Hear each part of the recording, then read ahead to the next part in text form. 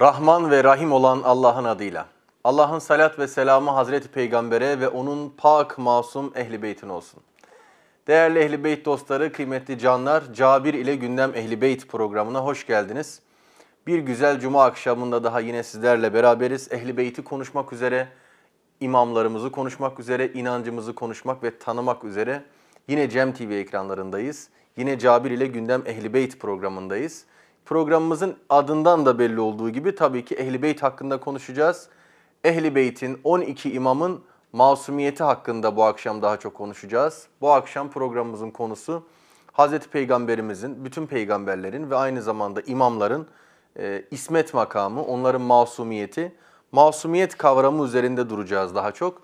Ve bu konu hakkında bizleri bilgilendirecek olan Caferi Alimler Birliği'nin çok kıymetli üyelerinden Hüseyin Çaça ile beraberiz. Hoş geldiniz hocam. Hoş bulduk, sağ olun. Dediğimiz gibi bu akşam masumiyet hakkında konuşacağız. Tabii özellikle terim anlamıyla Hazreti Peygamberimizin, bütün peygamberlerin ve imamların masum olması, İsmet makamı diye aklımda kaldığı kadarıyla İsmet makamının ne olduğu, masumluğun peygamberimiz açısından, imamlar açısından ne olduğunu sizden öğrenmek istiyoruz. Şu masumiyetin ilk önce kelime anlamıyla başlayalım. Sözlük anlamıyla başlarsak. Masum ne demektir hocam? Bismillahirrahmanirrahim. Ben sözlerime başlamadan önce şu saatte Cem TV ekranlarıyla bizi izleyen değerli dostlarımızı, canlarımızı Allah'ın selamıyla selamlıyorum. Allah'ın hayrı, bereketi cümlenizin üzerine olsun. Rabbim inşallah bu Ehli Beyt sevgisi üzerine yaşayıp dünyadan gidenlerimize, atalarımıza, şehitlerimize cümlesine rahmet etsin. Hepinize de bizi bu medya vesilesiyle izleyen değerli siz canlarımıza da 12 imamların, pakların hürmetine, hayrını, bereketini, rahmetini üzerimize indirsin Rabbimiz. Amin. Evet. Yüce Rabbimiz bu kainatı yarattı ve bu kainatın en güzel misafir olarak insanoğlunu yarattı. Ve bu kainatı tüm nimetleriyle, kainat sofrasını ilahi nimetlerle doldurduktan sonra, donattıktan sonra insanı yarattı. Ve insanların da içerisinde en çok sevdiği, beğendiği, insanlara olgu örnek olarak yaratmış olduğu 124 bin peygamberi yarattı. Ve insanın yine ilk başlangıcında insanın soyunun pak, temiz olması hasebiyle de bizim için büyük bir iftihardı. Atamızı Hazreti Adem peygamber olarak yarattı. Annemiz Hazreti Havva. Allah'ın selamı her ikisine olsun. Amin. Ve bu peygamberlerin de 124 bin peygamberin sebebinin gül olarak Hazreti Muhammed Mustafa'yı ve onun hamurundan, onun cevherinden de Ehli Beyt aleyhisselam 12 pakları yarattı.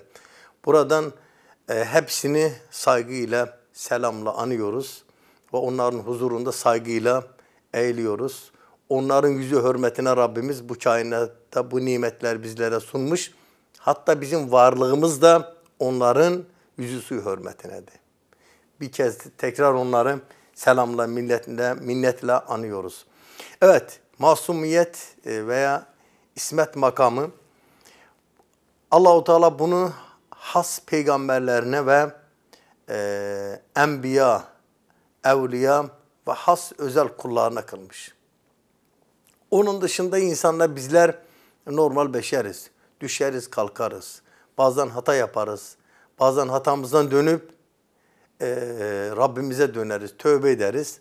O yine tövbeleri bağışlayan rahmet sahibidir. Onun sonsuza kadar rahmetinin kapısı tüm kulların üzerine açıktır. O meşhur söz gibi 1000 kez hata da yapsan yine tövbe et, dön Allah-u Teala'nın rahmet kapısı dergahına açıktır. Evet. Bu da Mevlana'yı da rahmetle analım, selam gönderelim onun ruhuna da. Evet, masumluk dedik ki mana olarak sözlük anlamında temiz anlamına gelir. Ve yine yanılmaz anlamına, günahsız anlama gelir ve iffetli olma manasına gelir. Bu lügatı olarak, sözlü olarak bu anlama gelir. Ama terim manası veya başka tabirle istilahı manası biraz daha genişti, bundan açıklamamız gerekir. Bunu iki şekilde ilm olarak ele almışlar. Biz o şekliyle anlatalım.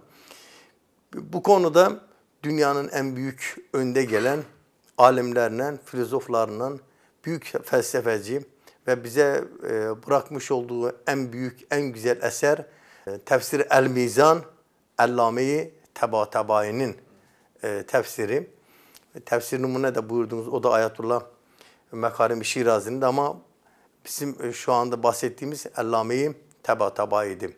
Ruhu şad olsun. İslam aleminde sevilen, tanınan, bilinen, büyük, meşhur alimlerimizden biri. Çok güzel eser bırakmış. El-Mizan tefsiri. Türkçe'ye de tercüme olmuş. Dostlarımızın okumasını da bu hususta tavsiye ederiz. Allame-i Tabatabayi diyor ki, masumluk, İsmet makamı şudur. Allah-u Teala o şahıslara vermiş olduğu ilim ve bilgi sayesinde onlar kendilerini hatadan ve günahtan koruyorlar.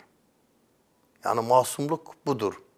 Yani o sahip oldukları ilim ve bilgi onları hataya düşmekten ve günah yapmaktan, Allah'a karşı Allah'ın sevmediği, hoşnut olmadığı şeylerden koruma o özelliğidir Allah-u Teala o kullarına vermiş. Ve buyuruyor ki tüm peygamberler, enbiya, evliya, Allah'ın has kulları mutlak masumiyete sahiptirler. Mutlak masumiyete sahiptirler. O zaman biz masum imamlar derken aslında peygamberlerimizin ve imamlarımızın masumiyetini kastederken bu ikinci terim anlamını kastediyoruz herhalde. Yani Allah'ın onlara bahşettiği, lütfettiği o imkanla gözlerinin önündeki perde çekildiği için. Evet, aynen öyle. Ve şöyle devam ediyor. Mutlak masumiyete sahiptirler. Ve bunların masumluğunun özellikle işlerin akıbetini işin başından gördükleri için günaha ve haram şeylere meyletmezler. Bakın bu çok önemli. Sen eğer bir işin başlangıcında işin akıbetini görürsünse, o iş güzel olursa sen onu rağbetle yaparsın. O işin akıbetini çok kötü olduğunu bildiğin halde o işi yapmak istersense ona meylin olmaz. Ya yapmazsan ya yapsan bile meylin olmaz, isteğin olmaz. Peygamberler, imamlar, masum imamlar günahın, hatanın, akıbetinin ne olduğunu baştan bildikleri için o işe meyil etmezler, o işi istemezler. Severek o işten kaçınırlar. Çünkü onun batını yüzünü, iç yüzünün ne kadar kötü, çirkin olduğunu gördükleri için o işe, onlar işlerine meyil etmezler asla. Yani o kafalarından geçmez, ben bu günah yapım, bu hata yapım. O donanıma onlar sahiptirler. Bu Allame-i Tabatabayi'nin görüşü masumlukla ilgili. Bir de başka görüş de var bununla ilgili. O görüş de şu. Diyorlar ki masumların Hazreti Resulullah peygamberler ve 12 pak masumların Allah Yüce Rabbimize karşı onun rahmet makamını bildikleri için dünyada insanları yaratmış, nimet vermiş, rızık vermiş, ne kadar merhametli olduğunu bildikleri için onun o güzel celal ve cemal sıfatlarına aşık oldukları için o yani marifet ve şinakt kemal makamına erdikleri için artık da bunlar Allahu Teala'nın bu sıfatlarına, vasıflarına o kadar kendilerini vermişler ki, o kadar büyük marifete sahipler ki onlar Allah'a olan o aşkları, o sevgileri Allah'ın istemediği bir şeye onların artık meyli olmaz, istekler olmaz. Akıllarından daha geçmez. Az önceki sözün bir benzeri.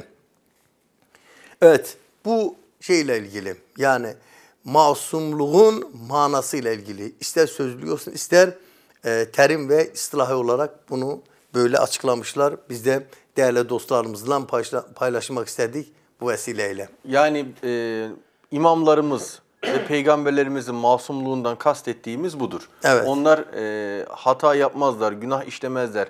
Bizim normal hayattaki masumluğumuzdan bir şey yaparken kimi yerde hata yapıyoruz, kimi yerde yapmıyoruz. Suçluyuz veya iyi niyetliyiz diyelim.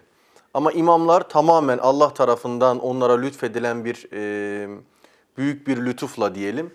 Bir Farklı makamdır, bir konumdalar. lütüftür. Kendi çabalarıyla beraber o makama ulaşmışlar. Evet. Evet, onların masumiyeti bizimkinden farklı bir durumda yani. Evet. Onlar hata yapmaz. Dikkat edersen şu da var. İnsanlar ne zaman doğru iş görse, yanlış yapmazsam o zaman insanlara diyorlar ya bu masumuydu, bu temiziydi. Masumluk kelimesini de insanlara o zaman kullanırlar. Evet. Yani imamlara, peygamberler niye masum demişler? Pak oldukları için. Onlarda hata, kusur olmadığı için. Peki onlar neden imamlarımız iffetli olduğu için bunlara bu vasıf verilmiş? Neden imamlar ve peygamberler masum kılınmış? Diğer bütün insanlar hataya ve günaha düşebilme tehlikesiyle karşı karşıyayken özellikle peygamberlerin ve imamların Allah tarafından korunmasının, masum kılınmasının sebebi nedir? Evet. O da güzel bir soru. Bunun da sebebi zaten biraz kendimiz de düşünürsek o tefekkür diyorlar ya, tefekkürü saaten efsalu min ibadet seb'ine sene. Bazen bir anlık tefekkür etmek, düşünmek 70 yıllık bir ömür ibadete bedeldi. O ki tefekkür, düşünmek iyi bir şeydi. Hazreti Ebu Zer'in de en iyi özelliklerinden biri de yine tefekkür, düşünmeydi. Kainatta, Allah-u Teala'nın azametinde. Biraz düşündüğümüzde bunu kendimiz çözeriz. Allah-u Teala 124 bin peygamber niye gönderdi? Bizleri hidayet etmek. 12 imamı peygamberden sonra niye Allah-u Teala önder, rehber olarak bizlere tayin etti? Bize olgu, örnek olabilmeler için. Olgu olsunlar diye. Eğer Allah-u Teala'nın tayin ettiği olgu, örnek, günaha düşerse, hata yaparsa o zaman bizim halimiz ne olur?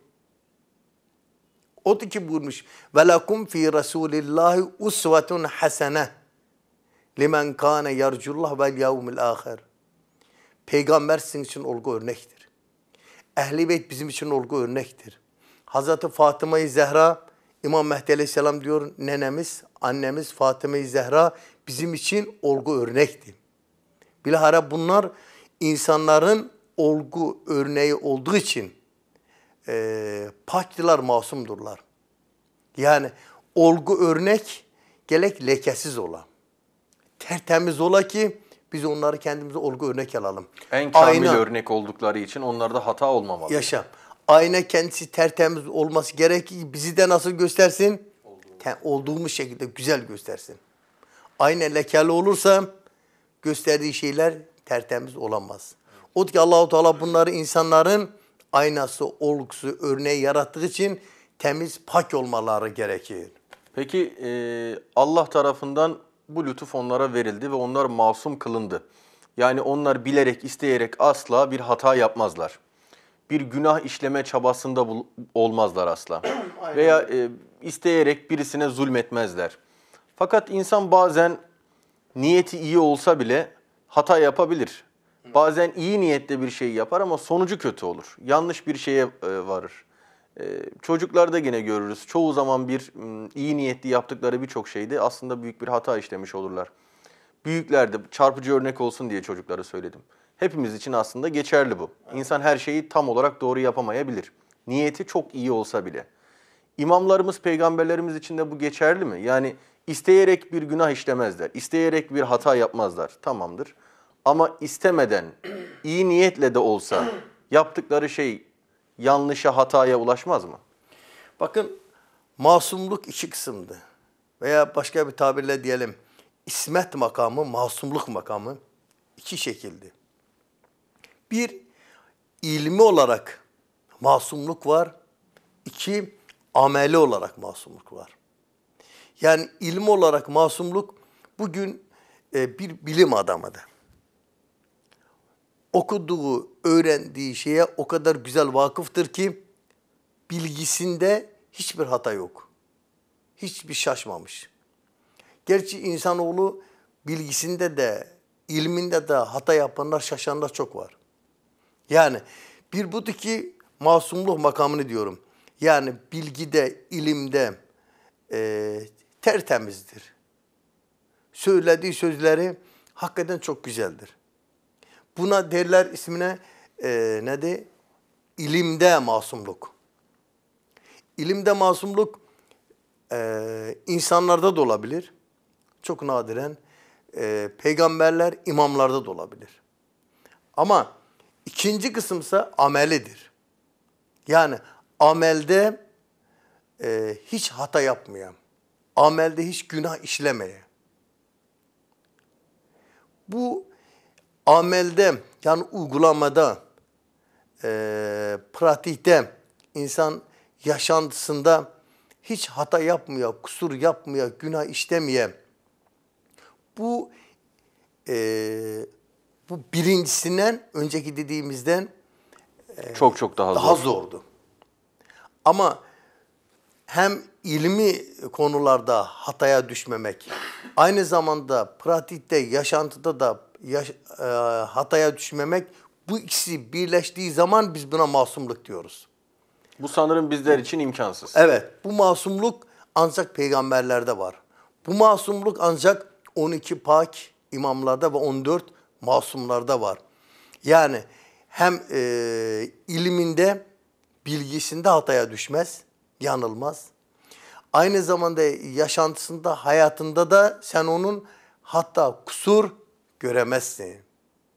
Dolayısıyla 124 bin peygamber, özellikle ululazm peygamberler ve Hazreti Peygamberimiz Muhammed Mustafa ve pak Ehli Beyt 14 masumlar, başta Hazreti Ali, Hazreti Fatıma, İmam Hasan, İmam Hüseyin, İmam Hüseyin'in soyundan gelen 9 paklar, bunlar hem ilmi olarak hem ameli olarak paktırlar, masumdurlar. Yani hayatlarında ne hata yapmışlar, ne günah işlemişler, haşa. Hatta mekruh şeylerden, hoş olmayan şeylerden bile, şüphelerden bile kaçınmışlar.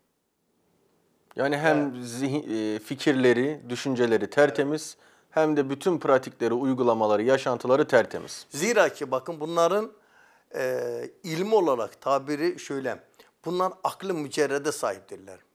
Yani artık o ilimde, bilgide Allah-u Teala'nın o kalplerinde, gönüllerde olan aşkı onları bir yere ulaştırmış ki buna derler aklı mücerret. Yani artık daha o fiziklerim, heveslerim, başka bir tabiriyle şehvet, şöhret, servet, artık isteği, makamı, bunları kesinlikle bunların aklında, kafasında yoktu. Bunların artık üzerinde nefsi etkiler kalmamış.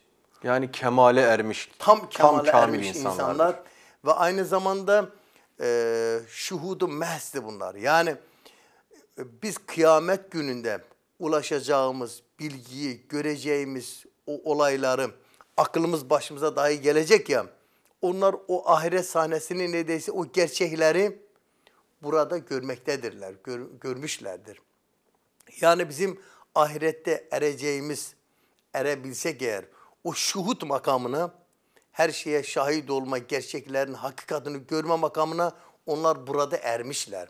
Onun için onlar şeytanın vesveseler onlarda kar etmez. Onlar şüpheye düşmezler. Onlarda heves olmaz. Dünya istekleri, meyilleri olmaz. Çünkü onlar o makama bu dünyada ulaşmışlar. Hazreti Ali Aleyhisselam bir güzel sözü var. Buyuruyor, "Lov kuşifel gıta mezdettu yakina." Eğer ahiret sahnesi şu an olsa benim ilmime, bilgime bir zerre artmaz. Yani gözümün önünden perdeler kalksa, ahiret sahnesi şu an hazır olsa benim ilmime, bilgime bir zerre artmaz ve bilgim değişmez. Niye? Çünkü o kıyametteki ilmi şuhudu, o göreceklerimi, o ulaşacak, insanın ulaşabileceği yakine ben dünyada ulaşmışım. لَوْ كُشِفَ الْغِتَامِ مَزْدَتُّ يَقِينًا. O perdeler eğer gözümün önünden kalksa benim yakinime hiçbir şey artmaz, eklenmez. Niye? Çünkü Zaten biliyorum. Ali bu dünyada onlara ulaşmış. İmam Hasan bu dünyada ulaşmış. İmam Hüseyin bu dünyada ulaşmış. Fatime-i Zehra bu dünyada ulaşmış. Tüm imamların İmam Mehdi bu dünyada ulaşmış. İşte bunun içindir ki onlar günah işlemez, hata yapmaz. Çünkü onlarda daha nefis o anlamda kalmamış. Heva heves kalmamış. Dünya sevgisinden sıyrılmışlar. Dünya isteklerinden sıyrılmışlar. Kendilerini o tam yüce kemala erdirmişler. Yani bir insana hata yaptıran şey zaten onun hakkından gelemediği, üstesinden gelemediği, onu yanlışa çeken arzularıdır. İşte şehvettir, şöhrettir, paradır, makam hırsıdır vesaire. Ama bütün bu arzuların eğer üzerine çıkabilmişse, onları aşabilmiş bir insandan bahsediyorsak, ki imamlarımızın bu kemale erdiğini beyan ettiniz, söylediniz. Bu arzuları aşmışlarsa zaten artık onlara hata yaptıracak ne kalır ki ortada? Evet. Bir de konuşmamız sırasında onların hata yapmayacağını veya yapamayacağını söyledik. Yani Allah tarafından onların hata işlemesi, onların kusurlu davranışlarda bulunması tamamen engellenmiş mi? Başka bir deyişle yani imamlarımız bir mecburiyet içerisinde mi? Masum kalma konusunda, temiz kalma konusunda, hatadan, günahtan uzak kalma konusunda bir zorunluluk içerisinde mi? Yoksa eğer isteseydi hata yapabilirdi fakat kendi iradesiyle mi, kendi üstünlüğüyle mi hatadan uzak ve tertemiz? Bu dediğiniz güzel noktaya işaret ediniz Muhammed Hocam. Masumluk yine başka bir tabirle iki kısımdır. Bir gayri ihtiyarı masum var. Bir de ihtiyarı masum var. Yani ne demek? Kendi iradesiyle. Gayri ihtiyarı yani kendi iradesinde olmadan, kendisi istemeden. Yani onun zatında o var. Fıtratında o var. Yaratılışında Allah-u Teala onu öyle yaratmış. Nasıl ki Allah-u Teala bizi yaratırken biz kendi irademizle değil, bize göz vermiş. Bize kulak vermiş. Bize el vermiş. Bize acıktığımız zaman acıkma duygusu vermiş. Susadığımız zaman susama o duygusunu bize vermiş. Buna derler gayri ihtiyarım. Yani bizim elimizde olmadan, ihtiyarımızda olmadan Allah-u Teala bu makama bizi seçmiş. Bir makam da kabul etsek bu makama bizi seçmiş. Ne gibi? Aynı melekler gibi. İbadun mükremun.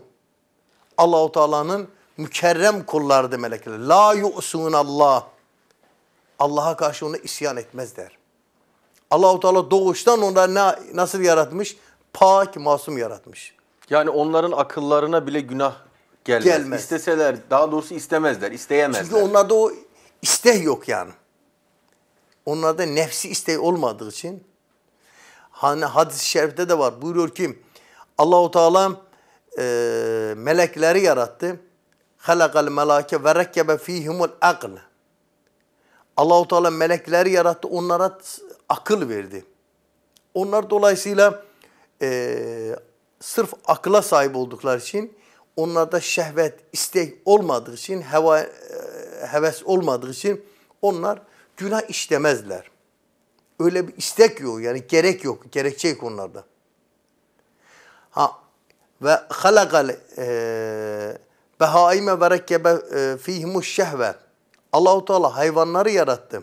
Hayvanlara yalnız duygu verdi, istek verdi. Heves verdi. Akıl vermedi o anlamda. Meleğe verdi, melekler verdiği gibi. Onların da kendi istekleri doğrultusunda hareket ederler. Dertleri, başları ne? Düşünceleri. Karnları doyurmak. Bu hayattan 3-5 günlük hayatlarını sürdürebilmek.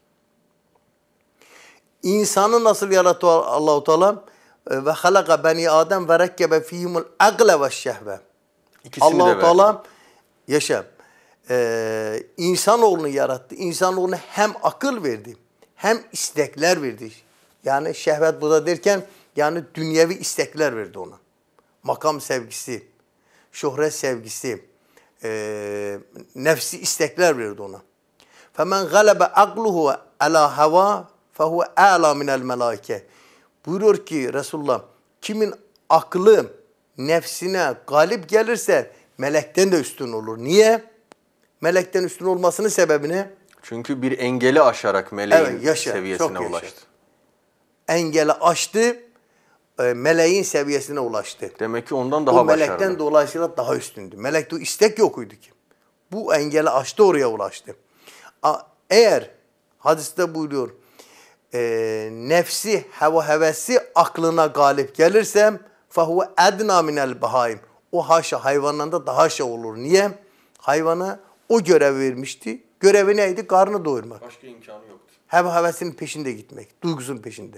Başka imkanı yoktu. Ona bir yana akıl verip bir sorumluluk yüklememişti.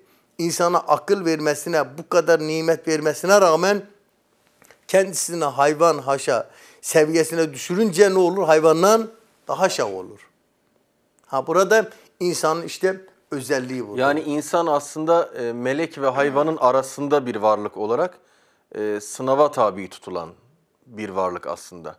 Sınavı kazanacak ve meleğin seviyesine ulaşacak. Olacak. Doğal olarak melekten daha üstün olduğunu kanıtlamış olacak. Kaybederse de hayvanın seviyesine ulaşacak. Ama hayvanda zaten o imkan yoktu. Demek ki insan hayvandan daha aşağılık bir duruma düşmüş. Evet, hayvan seviyesine inir, oradan da aşağı inir.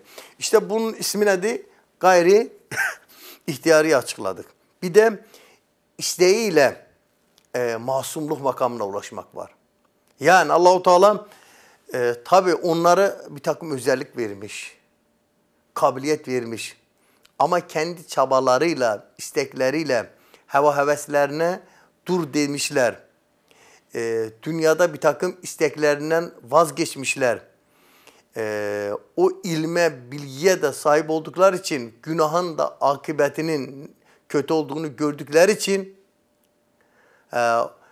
o kendi çabalarıyla o üstün mertebeye ulaştıkları için artık bunlar o masumiyet makamına ulaşmışlar. Yani burada şöyle diyelim, hem Allahu Teala'nın vermiş olduğu o temelde bir takım özellikler var ama bu özelliklerle beraber bunlar kendileri, kendi istekleriyle, çabalarıyla, ibadetleriyle, marifetleriyle dünyada heveslerinden vazgeçtikleri için, makam sevdasından vazgeçtikleri için, Allah'ın aşkına, kemal ve cemal sıfatlarına kendilerini verdikleri için bu makama ulaşma şansına sahip olmuşlar.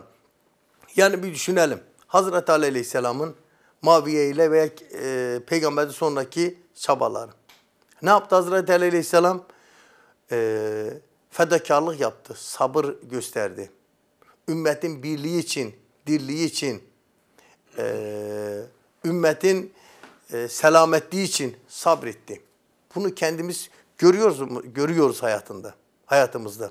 Hazreti hayatına baktığımızda, pak masum imamların hayatına baktığımızda, yani sabırlarıyla, imanlarıyla, dünyaya düşkün olmamalarıyla, dünya sevdasına kapılmamalarıyla,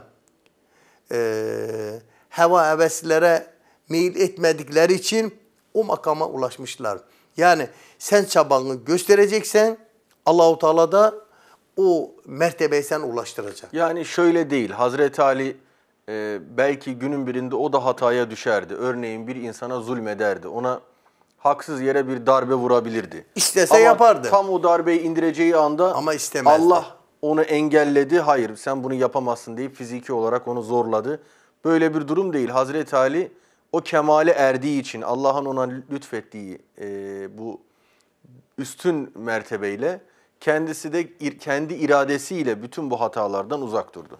Ya örneğin şunu diyelim. Bugün ülkemizde, dünyamızda okumuş profesörler var, doktorlar var. Siz gibi öğretmenlerimiz var vesaire. Devlet bir imkan vermiş, öyle değil mi? Evet. Üniversiteler açmış, imkan sunmuş. O imkanlardan iyi faydalandınız, bir yerlere geldiniz, gelenler geldi.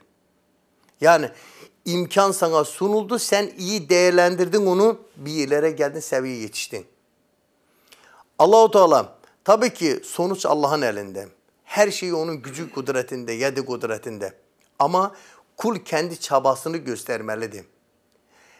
Ehli Beyt imamları, peygamberler Allah-u Teala'nın vermiş olduğu o altyapıyı, o zemineyi iyi değerlendirdiler.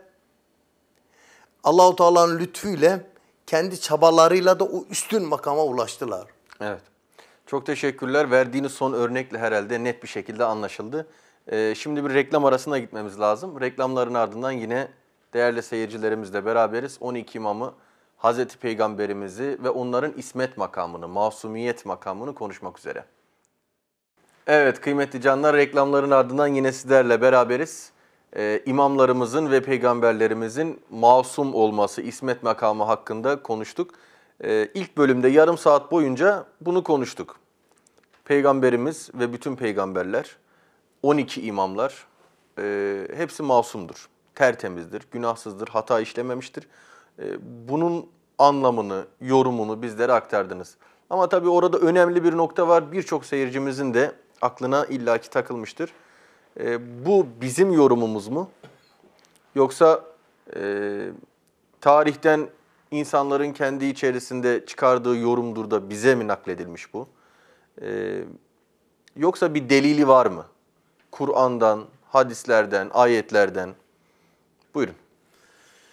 Evet, yine sohbetimize başlamadan önce şunu hatırladım ki 124 bin peygamber ve özellikle 124 bin peygamberler hususunda imamiye görüşü, peygamberlerin masumluğu konusunda söylediğimiz şekilde imamiyeye göre. Yani 12 imam görüşü. 12 imam yolunda gidenlerin, Ehli Beyt dostlarının görüşü budur. Yani bizim de pak, masum imamlardan aldığımız izlenim, öğrendiğimiz öğreti, bizlere gelip geçen öğreti budur. Bu konuda farklı düşünenler de var. Yani mesela Ehl-i Sünnet kardeşlerimiz bu hususta bizim gibi düşünmüyor. Peygamberlerin de hata yapabileceğini ve özellikle kendi hayatlarında ilahi vahiy dışında hata kusurlar olduğunu söyleyen kesimler söyleyenler de var. Bunu hatta birçok kitaplarında, Sahih Müslim'de ve sair kitaplarında bunu örneklerde zikretmişler. Yer olmadığı için biz bunu anlatmamıza gerek yok. Şu an 12 imam görüşünü aktarıyoruz biz. Evet, 12 imam görüşüne göre, imamiye görüşüne göre, Ehli Beyt görüşüne göre anlattığımız bu konu üzerineydi. Bundan sonraki görüşlerimizde yine Ehli Beyt görüşüne göre sözlerimizi burada devam edeceğiz. Ama bu aklı dediğimiz hususunda hem ehli sünnete hitaptı kardeşlerimiz hem tüm insanlara. Yani Allah-u Teala peygamberler 124 bin peygamberi insanlar içerisinden seçip, öyle der mi? Seçmiş hepsini, evet. Hepsini de olgu örnek olarak bizim için göndermiş. Ve öyle bakmamızı istemiş. Ve özellikle Hazreti Resulullah hususunda az önce okunmuş olduğum ayet-i kerime ve ona benzer ayetler var. Buyuruyor ki Resulullah sizin için örnektir. Yani hem yaşantısıyla hem sözleriyle, davranışlarıyla. Evet, her şeyiyle bizim için örnektir. Ve kendisi buyuruyor ki مَا يَنْتِقُ عَنِ الْهَوَا اِنْ هُوَ اِلَّا وَحْيٌ يُوحَى. Yani Hz. Muhammed kendisinden hiçbir şey söylemez. Her söylediği bizim vahyimizdir. Yani her yaptığı şeyi Allah adına yapar peygamber. Dolayısıyla bu kendi hayatında böyle yapmış, bunu Allah adına yapmış değil. Peygamberin yapmış olduğu her şeyi onun sünnetidir, öyle değil mi? Sözü onun sünnetidir, davranışı onun sünnetidir. Yanında bir şey yapılmış da peygamber ona ses çıkarmamıştı, itiraz etmemişti, o da peygamberin yine sünnetidir. Dolayısıyla peygamberin hayatı, yaşantısı, her şey bizim için olgu örnektir. Ve biz bunu böyle görüyoruz. Peygamberlerde böyle görüyoruz. 12 pak imamlarda böyle görüyoruz. Dolayısıyla bunlar toz konmamış, pak, tertemiz olmaları lazım ki biz onları kendimize örnek alalım. Eğer onlarda Allah korusun günah varsa, hata varsa, leke varsa bizim de içimiz rahat etmez ki. Yani peygamber hayatında herhangi bir noktasında hata kusur yapmış da o zaman bizim aklımıza başka zamanda gelir. Başka şeyler.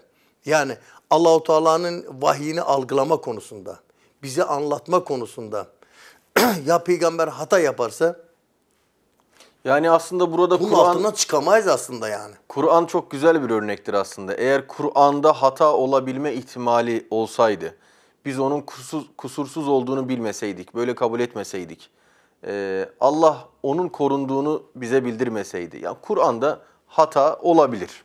99'u doğru olsa da bir tanesi yanlış olabilir. Düşüncesi bizde olsaydı Kur'an ümmet içerisinde ölçü olamazdı herhalde, öyle değil mi? Çok yaşa, güzel noktaya temas ettin bak.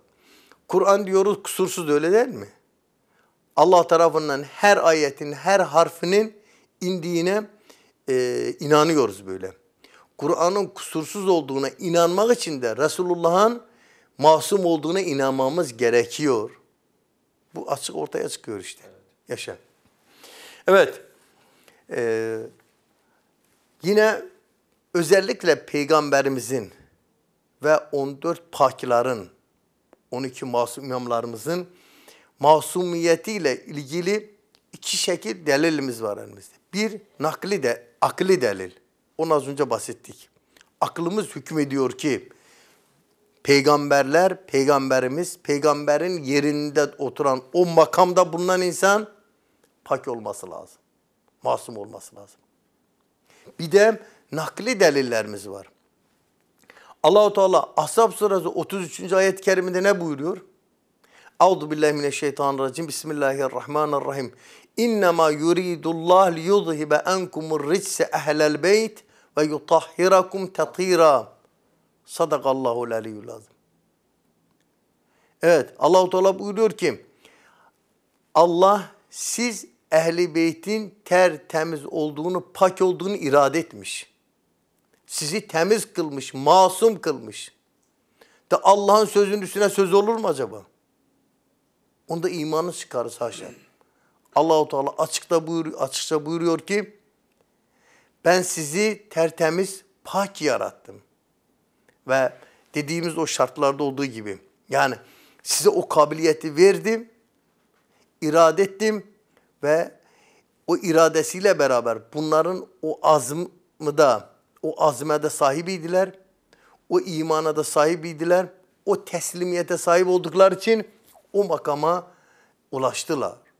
Yani Allah-u Teala'nın iradesi burada iradeyi tekvini der. Yani zorla bir irade değil. Onu ben de soracaktım. İhtiyari, biraz daha açmanızı isteyecektim. Kendi gönlümüze, irademizle bağdaşan bir iradede Allah-u Teala'nın iradesi. Yani zorla bize yüklenmiş olduğu bir irade değil. Yani Ehli Beyt'i kastediyorsunuz değil mi evet, burada? Hazreti Resulullah ve Ehli Beyt'i. Allah-u Teala burada yani Kur'an'ında onların pak masum olduğunu haber vermiş. Bir Kur'an-ı Kerim'in üzerine daha söz olmaz. Ashab suresi 33. ayet-i kerime Peygamberimizin masum olduğunu ortaya koyuyor. Ve 12 pak imamların Hazreti Resulullah, Hazreti Ali, Hazreti Fatime, İmam Hasan, İmam Hüseyin şahsında imamların pak olduğunu ortaya koyuyor Allah-u Teala. Bunun üzerine gelip biz de bunların pak olup olmadığını, acaba haşa nerede kusur yaptılar, bunu konuşmamız bile abes bir şeydi.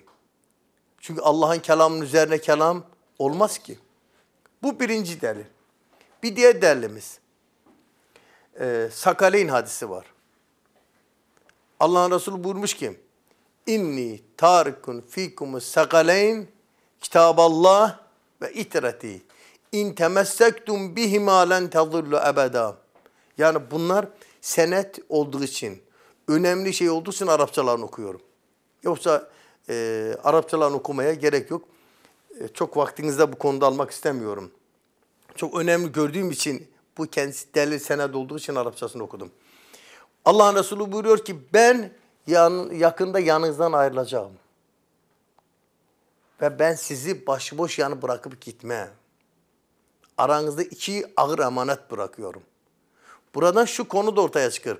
Allahu Teala Resulünü insanlara olgu örnek olarak gönderdi. Rehber olarak gönderdi. Hidayet önder olarak gönderdi. Acaba peygamberden sonra insanları öyle kendi haline mi terk etti? Başıboş mu bıraktı? Başıboş Yoksa mu bıraktı? yine örnekler olmalı mıydı? Kıyamete kadar Allahu Teala kullarına illaki bir önder, rehber seçmiştir. Onları sahipsiz bırakmaz. İlk insanı bile peygamber seçen Allah milyarlarca insanı öndersiz bırakmaz ki. Hüccetsiz bırakmaz ki. Belirli bir zamana kadar peygamberleri gönderdi. Ondan sonra da o kendi irade etti ki 12 pak imamları Hazreti Resulullah'tan sonra insanların olgu örneği ve Kur'an'ın öğretmeni olarak insanlara gönderdi.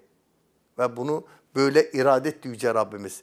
Odur ki Allah'ın Resulü Allah adına konuşuyor. Bakın Allah-u Teala buyuruyor ya ma yentigu anil heva in huve illa vahyun yuha.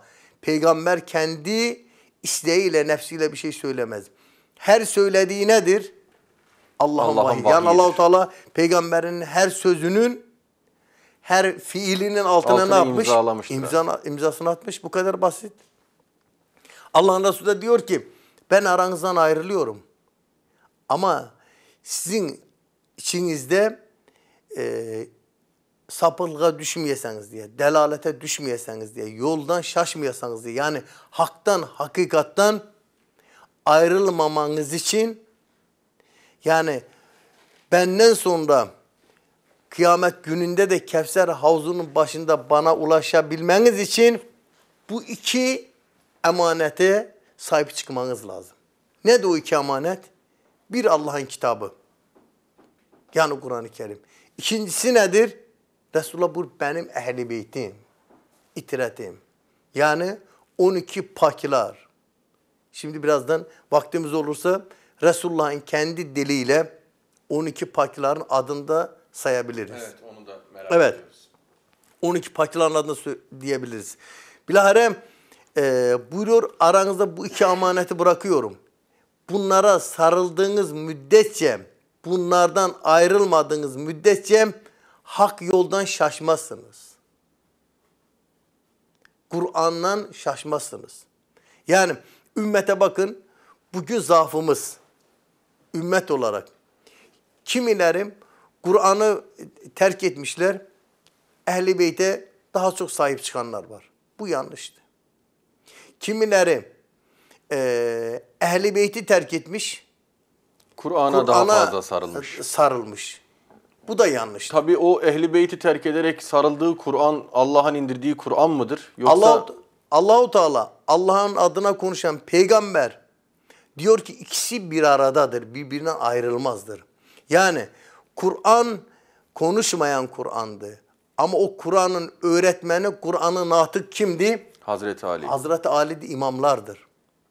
Yani bugün senin elinde dünyanın en güzel matematik kitabı olsa, öğretmen olmadıktan sonra buna nereye varabilirsin? En güzel fizik kitabı olsun yanında. Öğretmen olmadıktan sonra neye ulaşabilirsin? Ne kadar mesafe kat edebilirsin? İşte bu Kur'an'ın da öğretmeni Ehli Beyt'tir. Kur'an'la Ehli Beyt birbirinden ayrılmaz. Resulullah'ın kendisi de buyuruyor ki bunlar len yefteriga, birbirinden ayrılmaz ta bana ulaşana kadar. Dolayısıyla bunlar birbirinden ayrılmaz. Biri konuşmayan Kur'an'dı, biri konuşan Kur'an'dı. Biri Kur'an-ı Kerim'di, Allah'ın gönderdiği Kur'an, peygamber ve Ehli Beyt aleyhisselam yaşayan Kur'an'dılar. Yani Kur'an'ın değerleri, Kur'an'ın merhameti, Kur'an'ın bahsettiği adalet, Kur'an'ın bahsettiği merhamet, Kur'an'ın bahsettiği eşitlik, Kur'an'ın bahsettiği insan sevmek, Kur'an'ın bahsettiği anne babaya sevgi, Kur'an'ın bahsettiği çocuklara merhametli davranmak, Kur'an'ın bahsettiği sosyal adaleti sağlamak, Kur'an'ın bahsettiği başkalarına zulmetmemek, haksızlık yapmamak, herkesi kardeş gözüyle görmek, herkese kardeşçe bakmak, bu güzel şeylerin hepsi Kur'an'ın değerleridir. Ama bu Kur'an değerlerinin dünyadaki cilvesi, hakikati Yani pratiği Ehli Beyt diyelim. aleyhisselam'dır. Pratiği Ehli Beyt'tir. Kur'an'ın yaşayan, pratik, canlı kanlı insanların şahit olabileceği, gözüyle görüp örnek alabileceği, yaşayan hali peygamber ve imamlarımız. Evet. Yani başka bir tabirle diyeyim. Allahu Teala'nın Kur'an'da istediği adalet, Ali'nin uyguladığı adalettir. Kur'an'ın o görmek istediği, göstermek istediği o merhamet, sevgi İmam Hasan'ın ta kendisidir. Kur'an'ın istediği o fedakarlık, o cesaret İmam Hüseyin'in ta kendisidir. Ve bunu gibi örneklerini biz çoğaltabiliriz. Bilahare bunlar birbirinden ayrılmaz. Ayrıldığımız takdirde o zaman işte ilk yanlışımız orada olur. Ne Kur'an'dan ayrılacağız, ne Ehli Beyt'ten ayrılacağız. Kur'an'a sarılacağız, yolumuzu Kur'an'dan alacağız. Pusulamız Kur'an'dı yine ama bu yolu bize gösteren Ehli Beyt'ti. Onun öğretmeni imamlardı. Allah bizi Kur'an'dan da Ehli Beyt'ten de ayırmasın. Bununla ilintili aslında biraz daha açmanızı isteyeceğiz bu konuyu. Sekaleyn hadisi yine çok ilgi çeken bir hadisti. Orada biraz açıkladınız ama biraz daha açmanızı istiyoruz ama çünkü günümüzün sanırım sorunu da aslında İslam'ı yaşama noktasında Müslümanların beraber kardeşçe ümmet olarak yaşayabilmesi noktasında yaşadıkları problemler, sorunlar. Bu sorunların temelinde aslında Sekaleyn hadisini unutmuş olmak yatıyor olmalı. Veya imamların yaşayan Kur'an olduğunu, peygamberimizin yaşayan Kur'an olduğunu unutmuş olmak. Evet. Bunu daha iyi sanırım anlamamız lazım. Öncelikle şuradan başlayalım. Soruyla ilgili direkt olduğu için bağlantıyı da koparmayalım. Daha sonra bu bahsettiğimi soracağım. Bu bahsettiğimiz masumlar, Allah tarafından tertemiz kılınanlar, tahtir ayetine muhatap olanlar, bütün hayatlarıyla, yaşantılarıyla bize örnek olan, imamlarımızı isimleriyle de, ünvanlarıyla da 14 masumu bize tanıtmanızı rica ederim. Evet, konuda bizim tanıtmamızdan daha ziyade bu mektebin sahibi olan, bu Ehli Beyt'i bize tanıtan, bu Ehli Beyt'i bize kendi mirası olarak, kendi emaneti olarak bırakan Resulullah'a minnettarız. Onun güzel nurlu sözleriyle inşallah bu Ehli Beyt aleyhisselam isimlerini değerli canlarla paylaşalım burada. Buyurun. Evet, Ehli Beyt imamlarıyla ilgili Hz. Resulullah sallallahu aleyhi ve sellem şöyle buyurmuş. Yani birilerinin dediği gibi biz Resulullah'tan sonra Hazreti Ali'ye, Hazreti Fatıma'ya, İmam Hasan, İmam Hüseyin'e sempati duyduğumuz için bu 12 imamlara sarılıp kendimize bir mektep edinmemişiz bakın. Bu mektebi bize getiren peygamberdi. Allah'ın Resulu'du. Bunları biz kendimize olgu örnek edinmedik kendimizden. Bunları bize olgu örnek olarak gösteren kimdi? Peygamber. Allah adına konuşan peygamberdi. Bunların isimlerini biz koymadık. 12 imamların isimlerini.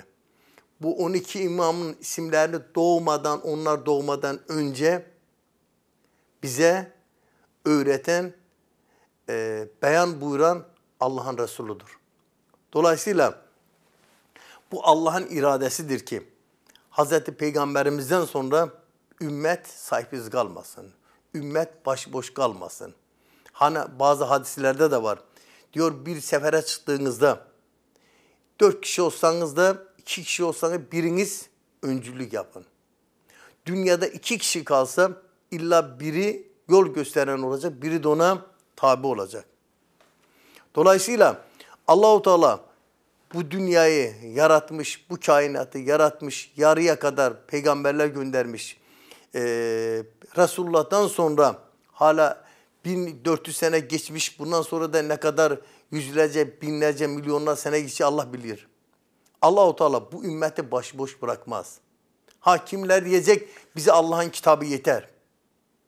Bunu diyenler oldu sonradan bunun ne kadar yetersiz söz olduğunu kendileri gördüler. Allah'ın kitabı bize yeter dese neden peygamberden sonra o kadar savaşlar çıktı? O da peygamberi gören insanlar, peygamberin dizinin dibinde oturan insanlar, peygamberin birebir ağzından dudaklarından dökülen o mürvarit inci sözleri duyan insanlar Resulullah'tan sonra ihtilafa düşmedi mi? Kavga etmediler mi? Birbirlerini öldürmediler mi? Bundan neye geliyoruz? Buna geliyoruz ki Resulullah'ın hayatından sonra Allah-u Teala bu insanları başıboş bırakmaz ve böyle bir düzensiz bir düzen Allah-u Teala istemez. Dolayısıyla nasıl ki her zamanda, her neredeyse mekanda, her asırda Allah-u Teala insanların hidayet için peygamber gönderdi ve göndermesi şartıydı. Aynı şekilde ta kıyamete kadar Allah-u Teala'nın yeryüzünde hücceti yani insanları idare eden imam Allah'la kul arasında feyiz kaynağın olması şarttı. Ve Kur'an gibi bize rol model olması açısından yine. Yani Kur'an var olduğu müddetçe şöyle diyelim. Kur'an var olduğu müddetçe Kur'an'ın öğretmeni de olması şarttı. İnsanın eğitilmesi için, insanın hidayete ulaşabilmesi için, kemala ulaşabilmesi için, hayat abes olmaması için peygamber olduğu müddetçe bizim eksiğimiz bu sanırım. İkinci sorumu aslında sonradan soracağım soruyu açıklamış oldunuz. Günümüzdeki Müslümanların birbirine o sorunlu bakışı diyelim, birbirini kardeş görememesi, birbirini kendisinden görememesi, bir ümmet, bir topluluk olamaması, bundan ileri geliyor olsa gerek. Yani peygamberden sonra Kur'an'a bakarak, aynı Kur'an'a bakarak saptırılmamış, çarpıtılmamış veya yenisi uydurulmamış tek bir Kur'an'a bakmalarına rağmen Müslümanların bir kısmı o Kur'an'ı farklı şekilde yanlış yorumlayarak, tahrif ederek olayı başka bir yere çekiyor. Başka bir kısmı da başka bir yöne çekiyor. Yakın zamanda yine yakın tarihte gördük. Komşu ülkelerimizde gördük. Terör örgütlerinin cinayetlerini gördük maalesef videolarda, YouTube'da. Kur'an'ın arkasına sığınarak yaptılar. Kur'an'ın arkasına sığınarak, Kur'an ayetlerini tahrif edip yanlış yorumlayarak Kur'an'ın adıyla başkalarını, Müslümanları, tertemiz insanları, Müslüman olmasalar bile temiz, suçsuz sivilleri katlettiler. Kimisi Allahu Ekber diyerek şehit edildi, kimisi Allahu Ekber diyerek katletti. Yani aynı Kur'an'a inananlar. Demek ki burada sizin dediğiniz gibi Kur'an'ın öğretmeni, Kur'an'ı doğru anlatacak olan kimse eksik olsa gerek. Daha doğrusu onu tanımamış insanlar. Onunla Kur'an'ı tanımamışlar. Hani bir tabir var. Diyor ki yarım doktor insanı candan eder.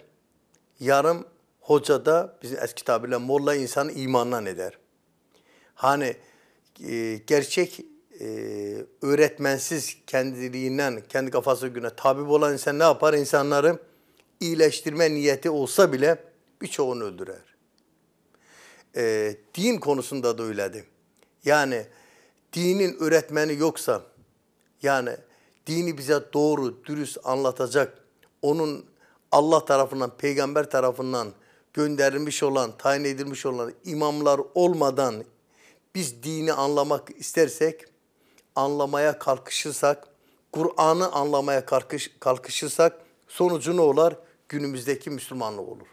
Ya hataya düşer, ya dini bırakır ya da din tüccarlarının peşine takılırız. Biz dolayısıyla Kur'an'a da sahip çıkacağız. Ehli Beyt'e de Kur'an'la Ehli Beyt birbirinden ayrılmaz.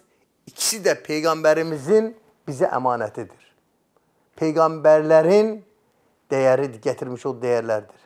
Peygamberlerin miraslarıdır. Biz ümmet olarak her ikisine sarılmadığımız müddetçe huzura kavuşmayız. Gözyaşı durmaz, kan durmaz. Kur'an'ı doğru anlamalıyız. Doğru anlamak için de Ehli Beyt imamlarının kapısını çalmalıyız. İlmi, bilgiyi onlardan öğrenmeliyiz. Allah'ın selam olsun hepsine. Amin. Allah'ın Resulü kendisinden sonra Ehl-i Beyt imamlarını şöyle tanıtıyor. Başlayalım istedim bir Arapçasını okuyalım, sonra Türkçesini anlatalım. Kısaca. Süleyman bin İbrahim Kunduzi Hanefi el-Mütevaffa senem İbrahim oğlu Süleyman ki Kunduz şehrindendir. Hanefi mezhebindendir kendisi de. Yani anlatacağım kaynak da Şia kaynaklarında olmasıyla beraber Ehl-i Sünnet'in kaynaklarından anlatıyoruz şu an. Hanefi mezhebine mensup olan insan 1294'te vefat etmiş Hicri tarihine göre. Cabir İbni Abdullah Ensari'den rivayet oluyor hadis-i şerif. Kâle Nebi sallallahu aleyhi ve aleyhi ve sellem. Resulullah buyurmuş, ey Cabir, ya Cabir. İnne evsiyâi ve eimmetil muslimine min ba'di evvelhum Ali. Ey Cabir, benim vesilerim, Müslümanların benden sonraki eimme yani imamlar, Müslümanların önderleri, imamları, yol gösterenleri şunlardır. Evveluhum Ali. Tercümeye gerek var mı? Birincisi Ali'dir. Yaşa. Summel Hasan. Ondan sonra İmam Hasan isimlerini sayıyor. Summel Hüseyin. İmam Hüseyin. Summe Ali ibnül Hüseyin. Hüseyin'in oğlu Ali. Yani İmam Zeynel Abidin. Summe Muhammed ibni Ali. İmam Muhammed Bakır. Evet, buyuruyor kendisi el-ma'rufu bil bakir. Bakır olarak tanınır. Ey Cabir, sen onu göreceksin ve benim selamımı Bakır'a söyle. Ki o benim ilmimi, benden sonra o ilmi yayacak, açıklayacak, başlangıcını yapacak odur. Yani o fırsatı o bulacak en iyi şekilde. Devam ediyor. Summa Cafer, Summa Musa. İmam Caferi Sadık, evet. İmam Summa Musa Ali Kazım. İbni Musa. Evet. İmamı Ali Rıza. Ali Rıza'yı buyuruyor. Summa Muhammed İbni Ali, Muhammed Takim. Summa Ali İbni Muhammed, Ali Yannaki. İmam Ali Yannaki. Summa Hasan İbni Ali, İmam Hasan Askeri. Askeri. Summa Qaim, Eccelallahu Teala ferecehu şerif. Hazreti Mehdi. Hazreti Mehdi'yi kastediyor. İsmuhu ismi ve kunyetu kunyeti. İmam Mehdi'nin diyor ismi de benim ismimdendir. Künyesi de benim künyemdendir. Yeryüzü zulümden dolduktan sonra Allahu Teala buyuruyor onu gönderecek. Yeryüzünü adaletle dolduracak. Evet.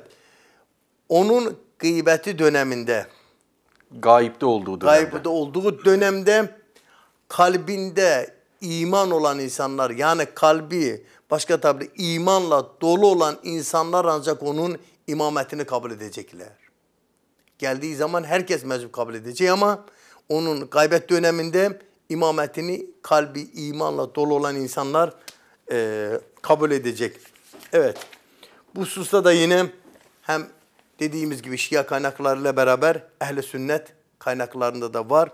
Adresini söyledik. O adresi ilaveten bir de Yenabügül Mevedde Bab 94 sayfa 494 ve sayır kaynaklarda. Yani Alevi, Caferi, Şii kaynaklarında olmakla beraber Ehl-i Sünnet kaynaklarında da 12 imamın adını Hazreti Peygamberimiz saymış, bir isim vermiş. Sünnüsüyle, Şiisiyle hepsi kabul ediyor. Evet. Bütün ümmetin aslında imamıdır.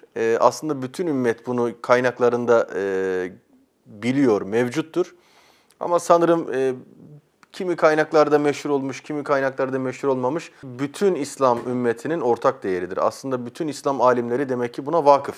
Evet. Ehl-i Sünnet kaynaklarında da var olduğuna göre. Alevi, Caferiler zaten bu inançtalar ki 12 imamın izindeler. Allah onların izinden ayırmasın. Yani şunu da söyleyeyim sonra. Hazreti Resulullah'ta olduğu gibi 12 imamlar da tüm ümmetin üzerinde ittifak ettikleri pak, masum insanlardır. Hala birileri imamatını kabul etmemiş, o ayrı bir şey. O da bir nasip meselesi. Ama onların paklığı hususunda tüm ümmetin ittifakı var. Bu konuda Fahri Razı'nın kendisi bile şöyle diyor. Diyor ki Hazreti Fatıma hususunda onun soyundan temiz, üstün, seçkin insanlar gelmiş. Bahsediyor. İmam Hasan, İmam Hüseyin, İmam Rıza gibi böyle bir pak nesli Allah-u Teala Hazreti Fatıma'nın neslinde koymuş ki evet. Kevser konusundan giriyor. Kevser İnna ateynekel kevser fesel rabbike venher. Bu ayetin tefsirinde Fahrazim onların pak masum olduğunun, Hazreti Fatıma'nın böyle bir temiz soya, pak soya sahip olduğunu orada bahsediyor. Yani kısaca Ehl-i Sünnet'in kaynağına da baksak, Şia kaynağına da baksak, İmamiye'ye de baksak, Caferisi, Alevisi, Bektaşisi, Sünnüsü, yani tüm İslam ümmetinin ortak değeridir. Pak, masum, 12 imamlar. Evet. Allah'ım bizi bu paklardan ayırma. Ümmeti de bu pakların etrafında birlik, beraberliği içerisinde hepsine sağlık, selametlik, huzur verir. Hepiniz Allah'ın selamıyla selamlıyorum. Çok teşekkür ediyoruz hocam. Bir cuma akşamında daha yine Ehli Beyt'i konuştuk, 12 imamı konuştuk. Ve 12 imam inancıyla ilgili önemli bir meseleyi, masumiyet meselesini, İsmet meselesini konuşmuş olduk, öğrenmiş olduk. Gerçekten çok kıymetli bilgiler aldık. Bir kez daha teşekkür ediyoruz. Ve kıymetli seyircilerimizle haftaya cuma yine böyle önemli bir konuda, yine imamlarımızı, peygamberlerimizi, inancımızı konuşmak ve tanımak üzere görüşmek dileğiyle diyoruz. Allah Kur'an'dan, Ehli Beyt'ten ayırmasın. Kur'an'ın ve Ehli Beyt'in sevgisini, aşkını kalbimizden, gönlümüzden eksik etmesin. Amin.